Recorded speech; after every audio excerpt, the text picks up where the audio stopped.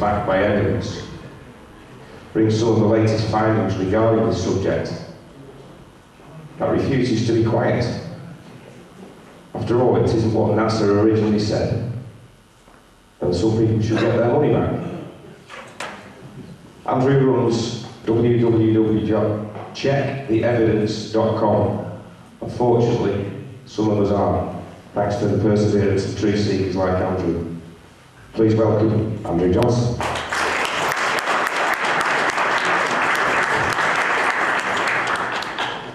Thank you very much, Rob. Hopefully the mic's working. It sounds to be working. I might move around for this first part, James, slightly. I'd like to thank James and Jenny for inviting me back to do another talk, and very pleased to be here. I'd like to thank everybody for coming, and particularly those that have come a long distance, so thank you very much. I'll just start off by making a couple of brief sort of announcements, as it were.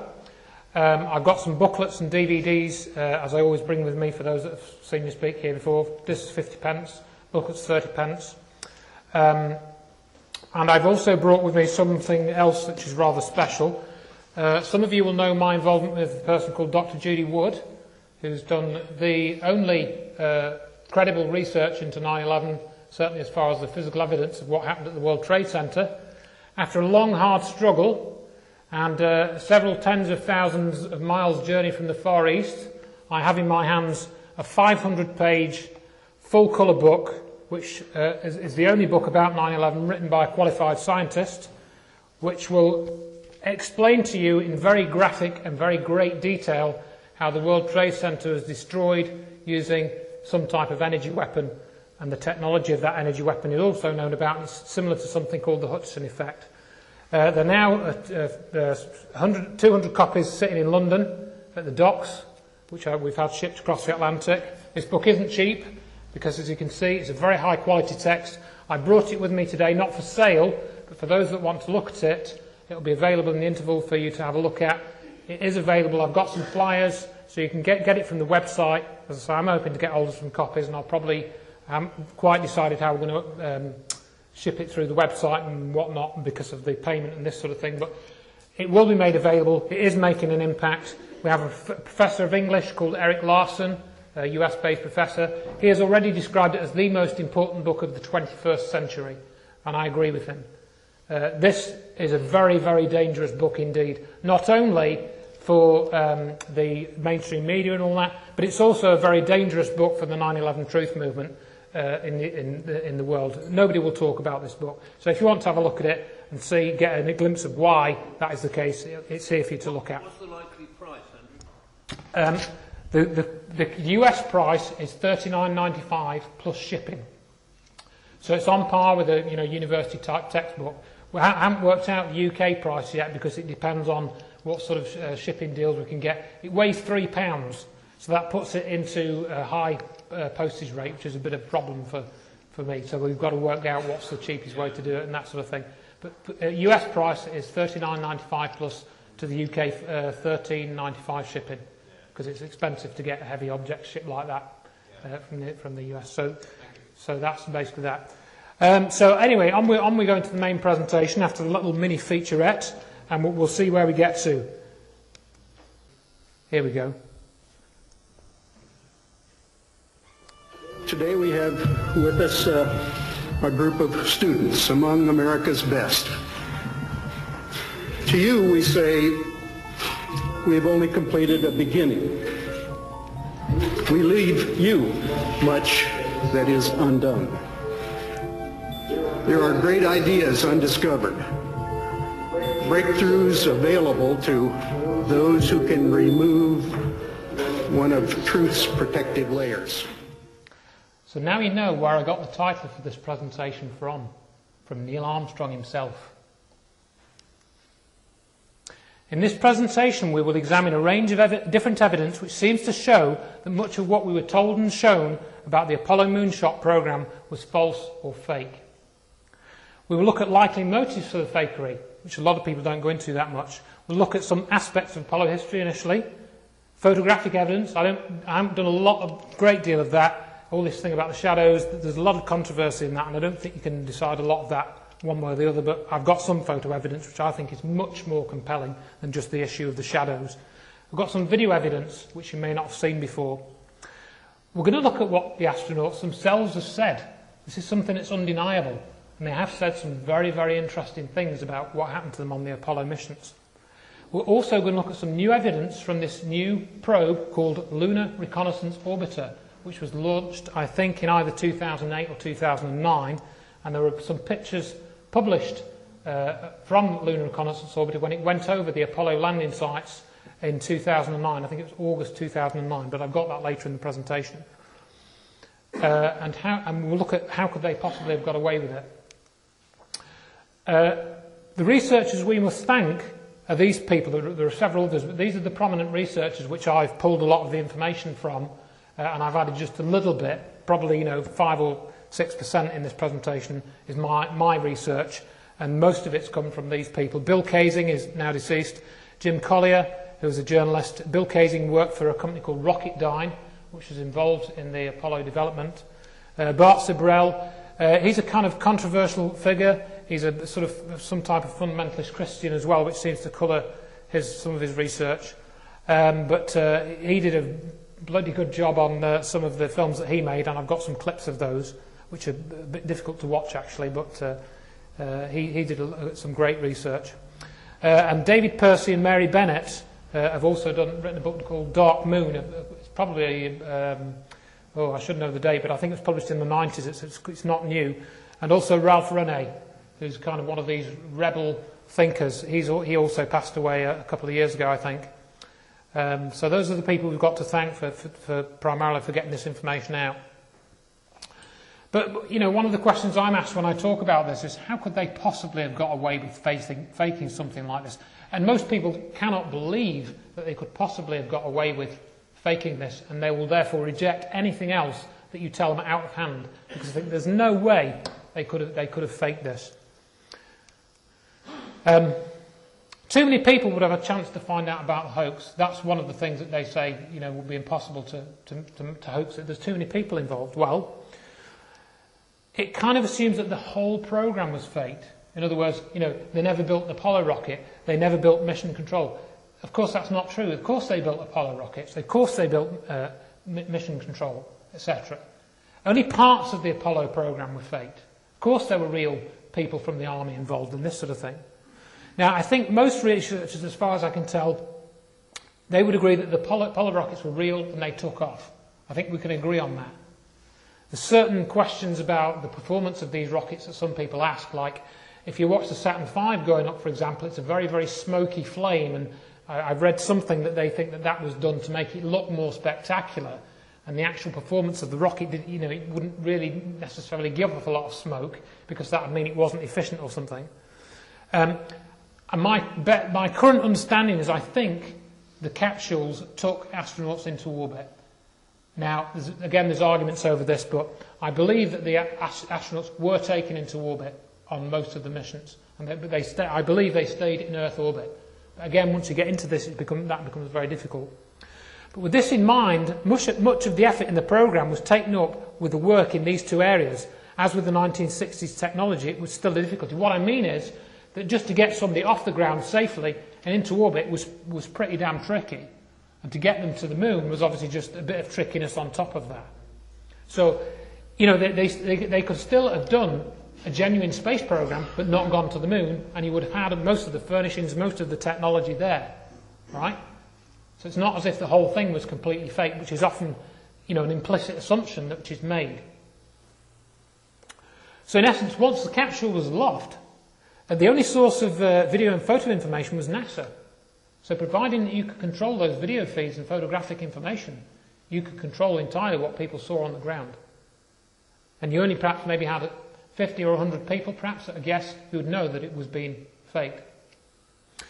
And only NASA was communicating with the astronauts directly. There were a few people listening in, but obviously there wasn't a two-way communications path. Most people at NASA would never have considered that they were involved in something which was being hoaxed. They would never question what was on the screen in front of them. In fact, if you looked at a screen in front of you showing, the output of the rocket or the current sort of force of gravity on the capsule or something, or whatever the read-off was, You wouldn't know whether you were looking at something that was real or from a simulation, quite frankly. So bear that in mind. But now we're going to look at some aspects of Apollo history, and I've got a couple of video clips here from V2 to Saturn V. Remember, the V2 rockets was how this all started in the Second World War, and the Doodlebug and all that. Let's see, I've got some clips somewhere here. Right. But yes, we've all heard about the paperclip conspiracy. I watched a BBC Horizon programme, I think in about 1982, something like that. It was called the Paperclip Conspiracy, and it brought forward the information that most of the NASA rocket scientists were brought over from Germany, from Nazi Germany, from the V2 program. So if you're importing Nazi rocket scientists into the US American rocketry program, was this a healthy pedigree, do you think? Were these people trustworthy? Now, there's a very interesting clip here. Let's see, I think I might have this in the video, but let's see. Under Adolf Hitler's leadership, a Nazi war criminal named Werner von Braun built thousands of V2 rockets through slave labor that were launched against London. Once the rockets are up, who cares where they come down? That's not my department, says Werner von Braun. Some have harsh words for this man of renown, but some think our attitude should be one of gratitude. After the war, the Soviets and the Americans divided up the rocket technology. The Americans brought home over 100 top Nazi propulsion specialists, including their leading rocket scientist, von Braun. Say rather that he's apolitical. Since most people wanted to come live in America, the Soviet Union was given most of the hardware, which, to a large degree, contributed to their victory with Sputnik. By 1961, Nazi rocket scientists such as von Braun maintained a close relationship with President John F. Kennedy, as he moved to fulfill his promise to land Americans on the moon before the end of 1969.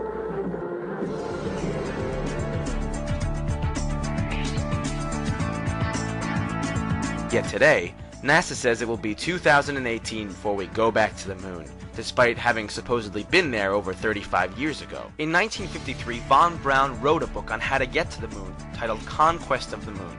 On page 14 of his book, he states, "It is commonly believed that man will fly directly from the Earth to the moon, but to do this, we would require a vehicle of such gigantic proportions that it would prove an economic impossibility. It would have to develop sufficient speed to penetrate the atmosphere and overcome the Earth's gravity, and, having traveled all the way to the moon, it must still have enough fuel to land safely and make the return trip to Earth.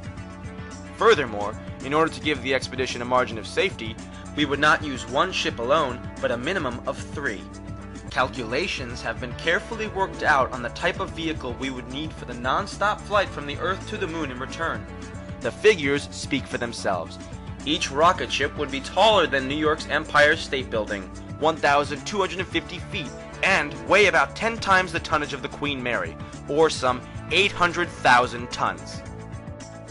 The Apollo program's 3-stage Saturn V was only 3,000 tons. The Saturn V was 266 times smaller than it had to be. So they have one of the most well-known Nazi rocket scientists saying that they'd need a rocket as big as the Empire State Building to get to the moon. So how did they manage to do it with one that was, well, I can't remember the figure now, 20 times smaller? So already there are question marks from one of the main, I mean, if it was just some, journalist commentator, but this is von Braun, the rocket expert, who said this. So, anyway, we had the various Earth orbiting programs such as Gemini and Mercury, involving people like Gordon Cooper and Ed White and all these other people. But then they started the Apollo program, and it was actually this guy, who you may have heard the story of, Gus Grissom, who was meant to be the first man on the moon. And he was regarded as a loose cannon, and he had first-hand knowledge of the space program was in shambles. And there's no telling what he might say to the media. This is a quote from one of these web pages here. And if they were aware that putting a man on the moon by 1969 was impossible, he could expose the entire Apollo program as a sham, a PR stunt. And I've got some footage here from Apollo 0, which I'll play in a minute. Let's see. On January 22nd, 1967, Grissom made a brief stop at home before returning to the Cape. A citrus tree grew in their backyard with lemons on it as big as grapefruits. Gus yanked the largest lemon he could find off the tree. Betty, that's his wife, had no idea what he was up to and asked him what he planned to do with it. "I'm going to hang it on the spacecraft," Gus said, and grimly kissed her goodbye. Let's see, and I think I've got this clip now. Leading astronaut of the day, Gus Grissom, was slated to be the first man to walk on the moon. He was an outspoken man with the highest level of integrity. There was no way he would lie for anyone. He was also an outspoken critic of the dilapidated state of the moon program. Just before he died, he hung a lemon on the capsule and held a press conference in which he pointed out the sad state of the program. On the morning he died, upon having difficulty communicating from the capsule, he angrily asked, "Hey, how are we going to get the moon? We can't talk between three buildings." In 1967, during a plugs-out test in which no engines were even ignited, they had him in a sealed capsule and pressurized it with 100% pure oxygen. A fire erupted, and all 3 astronauts perished. After this grisly incident, no other astronaut dared to criticize the program. And after all these years of lying and making their livings off the fame, none chooses to wreck this acclaimed success for the others by telling the truth. There is strong reason to doubt the fire was accidental. Page 81 of the Apollo 1 Accident Investigation Report, issued by the U.S. Congress, reveals that prior to the fire, NASA, by their own admission, were very well aware of the respective fires at the Johnsville Navy Air Station and Brooks Air Force Base. The fires in question, as pointed out by author Ralph Renee, were a result of sparks and even static electricity igniting the pure oxygen environments. In spite of these past fatalities, NASA used a 100% oxygen atmosphere in the Apollo 1 spacecraft, arguing that they had done it previously on the Gemini program. Of course they had. However, Gemini had a cabin pressure of only 3 pounds per square inch, the pure oxygen equivalent to the 14.7 pounds of nitrogen and oxygen at sea level. All previous aviation flash fires had been only slightly higher than Gemini's cabin pressure. Apollo 1's cabin pressure was more than 5 times higher. NASA was aware of the dangers, but they went ahead and sealed 3 of their astronauts inside a highly volatile capsule that had already been packed full of combustible and highly toxic materials, most of which were untested and had not been given their seal of approval before they were installed. The technicians on Pad 34 needed at least 5 minutes to open the command capsule's door. The astronauts had a mere 15 seconds before the fire consumed their cabin. Fire! We have fire, Captain! Additionally, in 1999, when Grissom's son, Scott, was granted access to his father's spacecraft, he uncovered evidence that a metal plate had been shoved behind the dashboard to deliberately trigger a spark.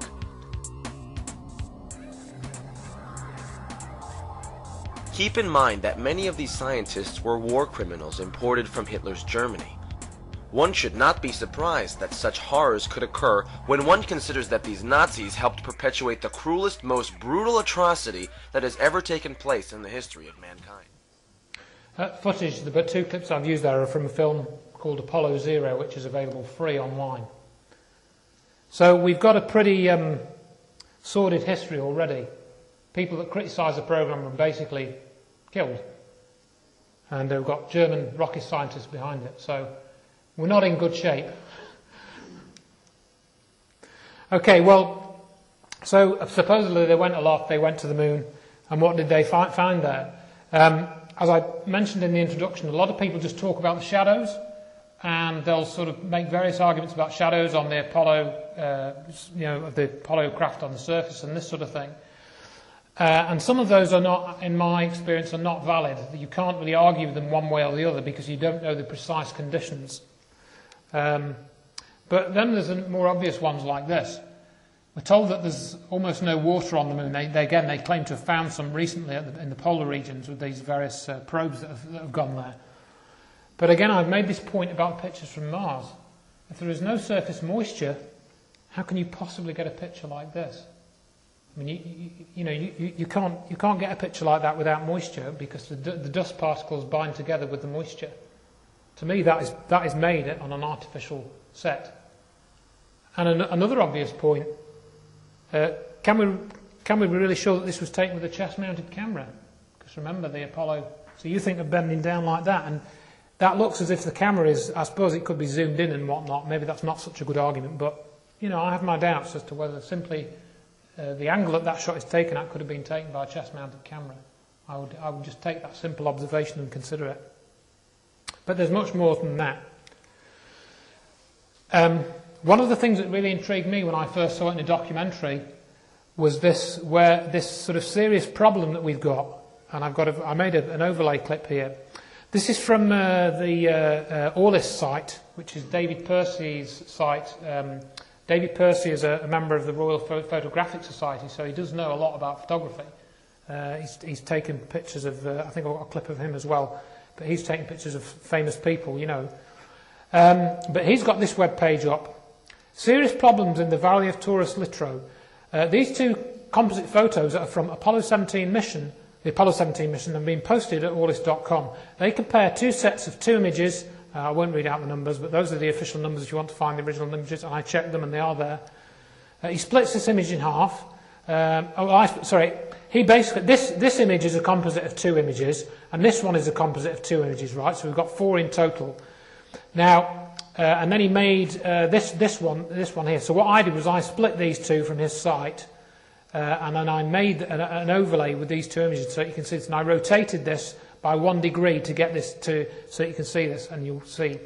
Now you can see the similar or same shadow angles of the astronaut and the LEM seem to rule out it was taken at two different locations. So we've got the astronaut shadow there and the LEM shadow there. You watch this. Let's see if this clip will play.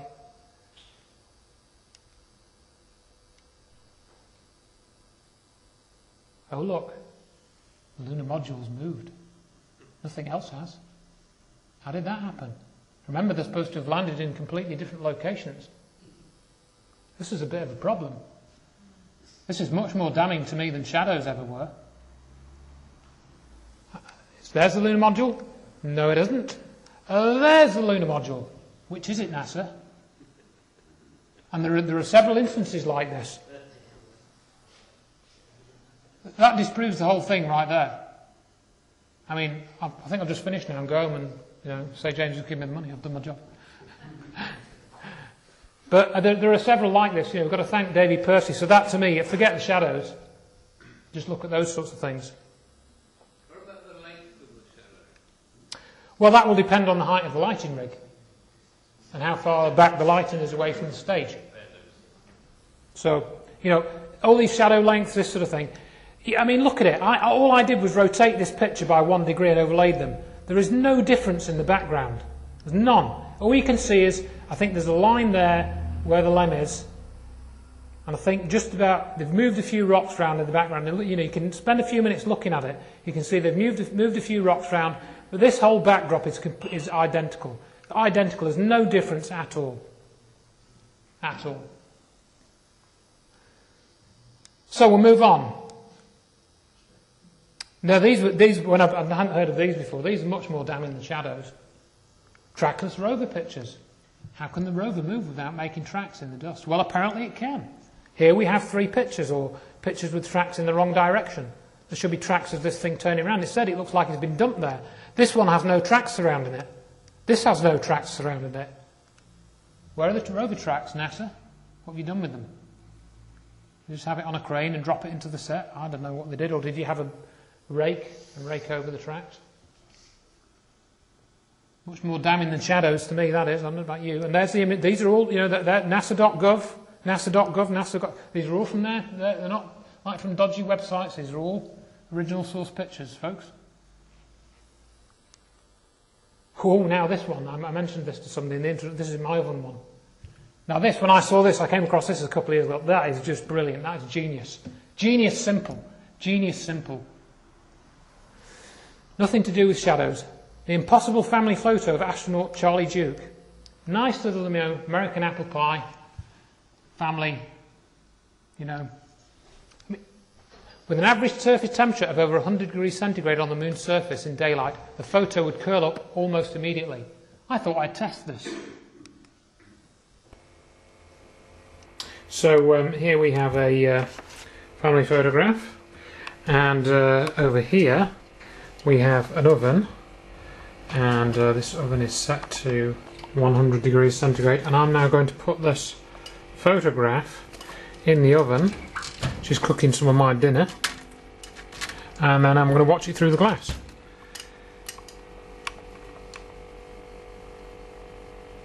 And that you can see that in very short order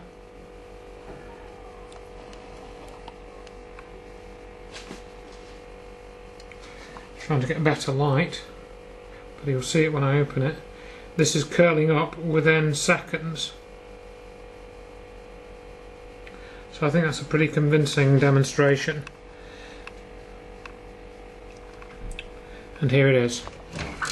You can see it there curled up, and that's only at 100 degrees centigrade.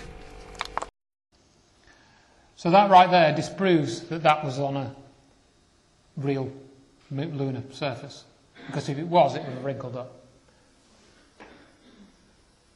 Simple. Notice how I was being energy efficient there, because I was actually cooking my dinner at the same time. Didn't want to waste electricity on this, you know. I wouldn't waste electricity on NASA, you know. So I did mention, would like to mention the shadow analysis, because this is where you get into these dodgy areas. To me, you cannot dispute that. That previous one is indisputable. You cannot argue with it. With this, I think you can, to at least to some extent. Much has been made of it, and this is this whole thing where you get into this disinformation. You get all these conspiracy theorists, piling on, saying, but the actual evidence is not that good. It's okay, but often it's not incontrovertible. It is controvertible. And this is one of those examples. The argument is that with this photograph, that Aldrin is well illuminated, even though he is completely in the shadow of the lens. So if you look at the angle of the shadow, the sun is over on the right-hand side of where we're looking from it, and you shouldn't be able to see him. He should be completely in shadow. It's therefore argued by some that another light source or reflector must have been used. In other words, you've seen maybe when they're filming some of these shots, they have a big white board, and they reflect the sunlight onto somebody so that they're not, you can't see, because normally other than that you wouldn't be able to see their face. Now there may be cases where this is correct, I'm not sure, but I came across a very interesting, this guy Thomas Bonn. He had a nice little web page, and he did a nice little experiment. This is what I like, like I did with the oven. He did something like this with, here we go. I tried my lighting experiments on a surface of black asphalt. This was a tennis court, I believe he did this on. For this experiment, I went to my local auto supply store and bought a new toy, a handheld floodlight, 1 million candle power. I took it to a tennis court late at night and hung it from the fence so it was pointing down at some common household objects. The idea was to simulate the sun on the moon. I would shine the floodlight on the backs of these objects and see whether I could see their fronts. Dead easy, great stuff. That's what I like. And this is what he got. So here's some of his photographs. You can see inside the can, you can see the label and all this, and he's got a whole page about this. So I think that is controvertible evidence. Maybe that was, maybe this was using an illumination plate, maybe it wasn't. Maybe it was just reflection off the spacesuit or something. You could argue that. Because the spacesuits were all white, so maybe that whole diffused light was coming off whoever's spacesuit. So you can argue that one, and I would argue it. Because it doesn't meet my standards of evidence. Anyway, I wrote to this guy, and I think I sent him the oven one. I wrote to this guy about some of the other stuff that I've got in this presentation, and he never wrote back. There was another photo, I think, on this website. Now, this is where we get into this, how you keep coming across the same people, in these areas of research. Now, there's this chap called Jack White. Now, he had a big photo series published, I think, in one of these, which magazine was it? I can't remember which it was. It might have been UFO magazine when that was still going with Graham Birdsall. Jack White has worked with Jim Fetzer, though, who features heavily in my book. And Jack White used a lot of Dr. Judy Wood's photographs about 9/11 without crediting her. But Jack White has also done a photo study, including some of the examples that I've just shown you about the shadows, which I think is dodgy. You can argue that both ways. But the thing that I found on his website was this picture, and there was a reference for it, but I couldn't find this picture in any of the NASA archives for some reason. I'm not sure why. When I looked for this picture, which is a trackless rover picture again, which is valid, but this particular one that he used, I couldn't find a reference for it, which is a bit odd. So that's just a sort of footnote to this. So this Jack White, I think he's basically a disinfo guy. If you see Jack White in Apollo photographs, treat with care. Some of it's okay, some of it's not correct. And the skeptics will pick on the stuff that's not correct and use it to discredit the genuine research. That's the way it works. That's why I highlight that. So Jack White, if you come across that, dodgy stuff. Dodgy stuff. Let's see.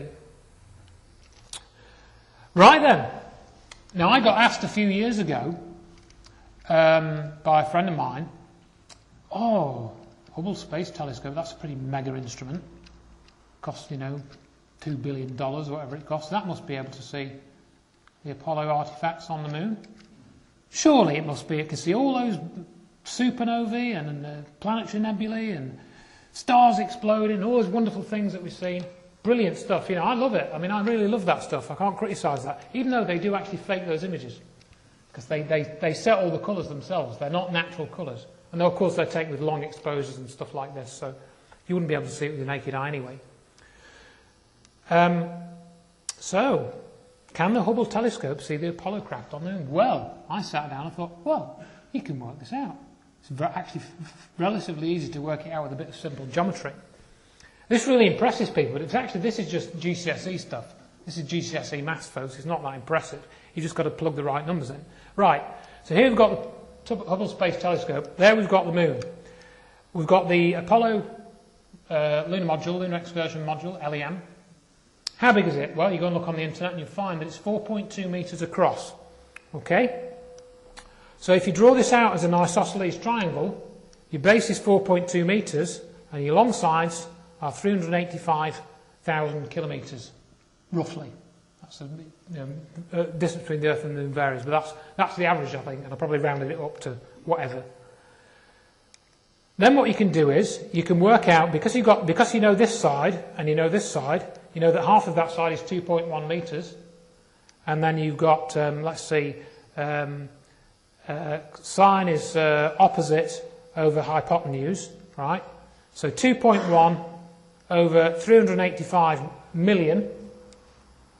I think if you go on this next slide, 2.1 over 385 million, that's the sine of theta, right? So what we're going to work out is angle theta, because angle theta equates to what's called the resolving power of the Hubble Space Telescope, which you can look up. So I worked out that the angle theta, or 2 theta, will be 6.26 times 10 to the minus 7 degrees, which is a very tiny little angle. But Hubble's resolving power is quoted as 0.05 seconds of arc. Right? So that's 0.05 seconds over 3,600, because an arc is a 60th of a degree.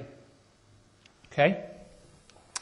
So it's 1.389 times 10 to the minus 5 degrees. Or, another source I found said that the resolving power of the Hubble Space Telescope was 0.014 seconds of arc. So, by comparing the two sets of figures, you can actually work out that the lunar module is too small to be seen by the Hubble Space Telescope. It's about, let's see, 22 times too small or 6 times too small, depending on which resolution figure you take as being accurate. They came from university websites. So my answer was, to the person that asked the question, no, the Hubble Space Telescope cannot see the Apollo craft on the moon because it doesn't have sufficient resolving power to do it.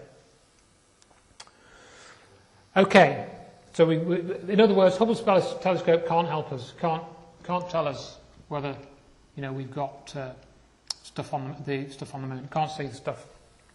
So now, with great fanfare, I think this came as a part of because they re-announced the new space program in 2004. I don't know if you remember this. It was announced on the 100th anniversary of powered flight in 2004. And Bush did this big event and said, we're going to go back to the moon, we're going to build the Orion craft and the crew exploration vehicle and all this, that and the rest of it. and I think they're starting to look for supposed new landing sites. And this probe, Lunar Reconnaissance Orbiter, was launched, I think, with that in mind. Future crewed missions. Launched 18th of June, I was right, it's 2009, I couldn't remember the name. Cape Canaveral. Now then, we will try to establish if the LEM can clearly be seen on the Moon by Lunar Reconnaissance Orbiter. This is a picture of the spacecraft, various things. It's meant to have a pretty good camera on it, high resolution camera. Oh dear. Oh dear. Now then, if you go to nasa.gov, go to this Apollo 11 landing site for Lunar Reconnaissance Orbiter, this is what you find. This is what you find. This is the picture that's on their website, and you can see, you can't see it because it's very small in here, but that distance is 200 meters. So that white panel there, that white rectangle, that's 200 meters on that photograph. Okay? So you can work out the number of pixels that represents on the picture. I did a little calculation. But then they also publish this enlargement. In other words, this little area here is enlarged on the NASA website to this. You guessed it, folks. That is meant to be the lunar module from Apollo 11. Really? Seriously? That's NASA's evidence. That is on their website. You can go and look at it. Now then, let's do some calculations again. I can do maths. I can do basic maths. I have to do it for part of my degree. From 1 foot to the other, it's 31 feet. This is one of the old Apollo spec documents, I believe. 9.5 meters. Prior calculation for the Hubble Space Telescope used the body only, so the body only calculation was this bit. But it's still only about twice the distance, so it doesn't affect the Hubble calculation that I did. Right, so what we've got is for 200 meters for 145 pixels. In other words, let me go back. So I measured from the NASA image, that length was 145 pixels. You know, the little dots that make up a computer image, they're called pixels, picture elements. So 145 of those dots equals 200 meters on that picture, right? So this would reduce the LEM to 7 by 7 pixels, right? So in other words, that thing there should be 7 by 7 pixels, basically. That black area should be 7 by 7 pixels on that original NASA image, right? That's what I'm on about. So you can calculate these things. Now, I zoomed into this on that NASA image, and that area there, this is a little paint program. You can see here I've got images 28 by 22 pixels. So that's 25 by 25 pixels, roughly, with a margin of error. I calculated it should be 7 by 7. So this image is about 3 times too big. So the Lunar Reconnaissance Orbiter image, according to the figures that NASA give, is 3 times too big, according to my calculations, on that picture. Well, maybe yeah, just splattered out. So we've got a problem here. The basic maths, and it's very simple stuff. It's, you know, add, subtract, divide, multiply. It's not like logarithms or super long calculations. This is basic stuff, GCSE level stuff.